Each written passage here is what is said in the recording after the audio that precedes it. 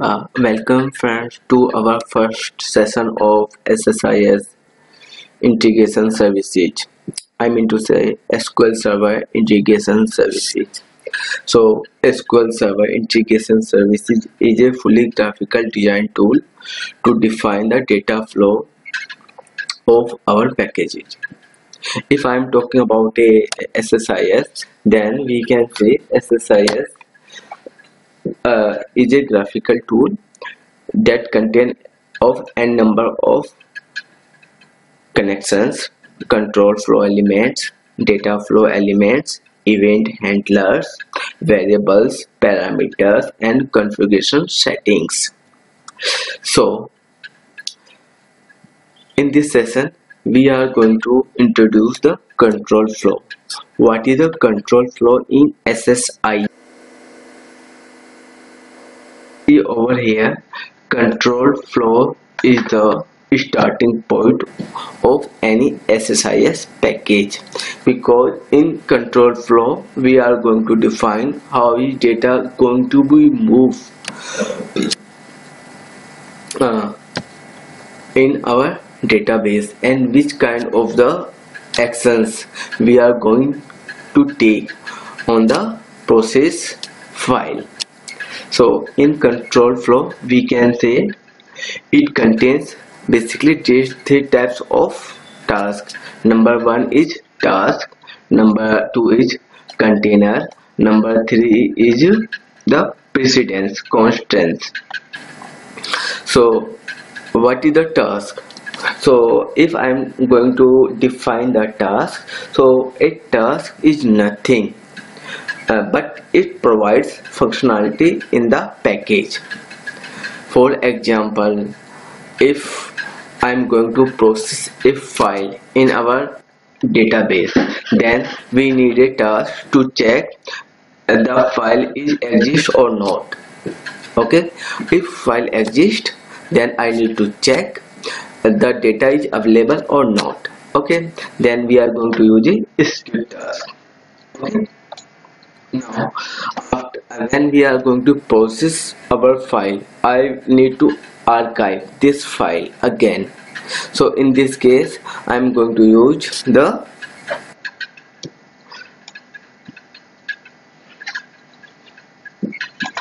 file system task. Okay, so these are the two different kind of the tasks.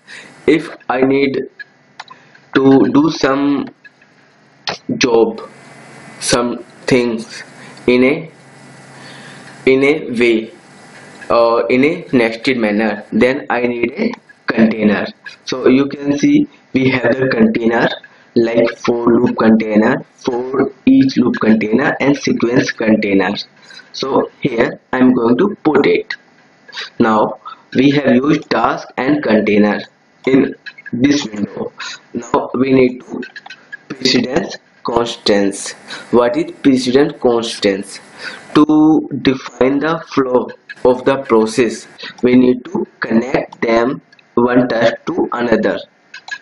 So this is the precedence constants which is going to define or connect one task to another one, like over here.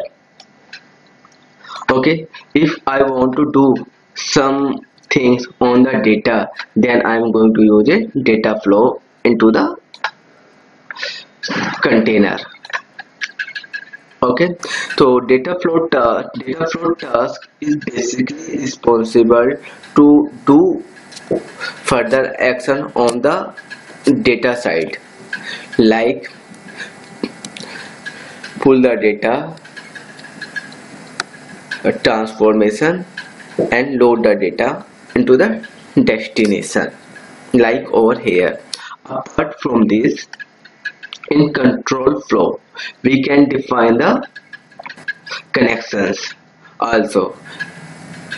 In the connection manager window, right click over here like this. Now you can see we have a n numbers of connections like over here. Now we can connect from any. we have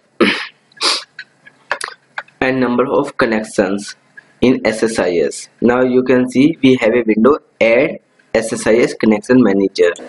So you can see we can connect with any data source or any data destination with the help of connection managers over here. Okay, now if I am going to right click on control flow tab, you can see, yeah, right click on the control flow tab, you can see we have a different kind of things we need to do, like add annotation like this. If I want to define the task what is going in it, then we can say check the existence of the file. Now I'm just going to move it over here just above the skip task. Now this is the another facility of the control flow. Apart from this, we can see here like variables.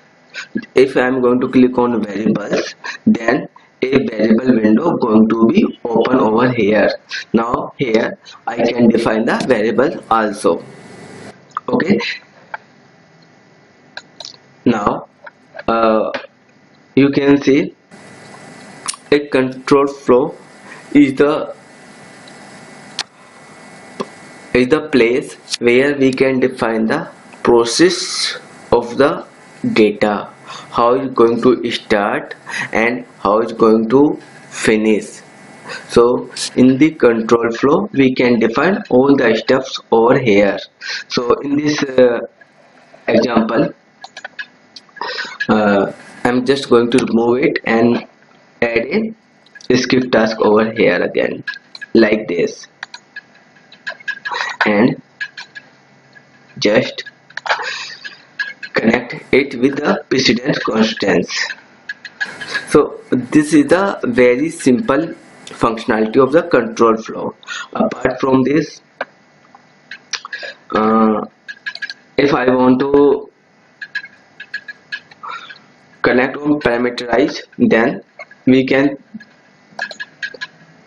choose the that is a parameterized package window.